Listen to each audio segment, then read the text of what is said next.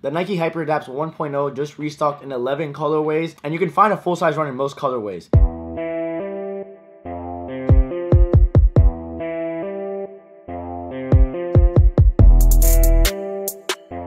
Hey yo, what's good? It's your boy RESTOCK. Welcome back to the channel. If you guys are new here, my name is Randy and I cover fashion content from streetwear to designer, so make sure to subscribe and also make sure to hit the bell button next to it so you guys don't miss out on any future videos. And while you're down there, you might as well just give the video a thumbs up. So anyways, today we're gonna get into some news, and when I'm done giving you guys the news, I want you guys to go down in the comments and leave your feedback and let me know if you guys like this news or if you guys like the regular content that I normally post. So to kick off the news, the Off-White Converse collab is dropping tomorrow. They are dropping some Chuck Taylors, and there is still some raffles that are open, so you can join them today. I will leave a link to that down below, and also in that link you will find all the stores dropping the sneaker as well. And $130 for a pair of Off-White sneakers is actually fairly low, so you guys are getting a good deal on here. And also, if you want to resell, I think it'd be a good time. I'm personally not a big fan of Chuck Taylors, and especially not this collab because it looks really ugly. It's just a weird shoe, so I won't be going for it. And on top of that, there will be some difficulty on obtaining the shoe. Next up, we do have some more news on a collaboration, except this one's between Nike and Travis Scott. They did team up to make a pair of Jordan 4's, which they're calling the Cactus Jacks. You can see the upper's mostly made of a light blue material, and then the inner lining is red, and then you have black laces with some speckles on the plastic tabs. You can find those speckles on the heel of the sneaker as well, but one thing that's different on this pair of sneakers compared to the rest of the Jordan 4's is that on the left sneaker, instead of putting the Jumpman logo, they put Cactus Jack on there. And then as far as the midsole goes, you do have just a black and white midsole. You can expect the sneaker to drop on June 23rd for the price of $250, but no more than that. Last but not least, we do have a huge restock that just happened not too long ago. The Nike Hyperadapt 1.0 just restocked in 11 colorways, and you can find a full-size run in most colorways. It amazes me that they had a restock this big on this sneaker because it's not something you would expect. This sneaker was one of the most anticipated sneakers of 2016, and now they have a huge restock on it, and you can pretty much get it as if it was a general release. It sucks for the people that paid resale on the sneaker. However,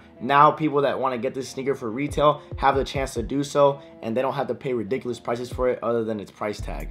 But you don't have to pay no more than that, and in the end, I think after taxes I paid around $760, so you can't expect that dent in your bank account. I will be leaving a link below in the description so you guys can cop your pair. To check out my latest news, make sure to click on the link right here.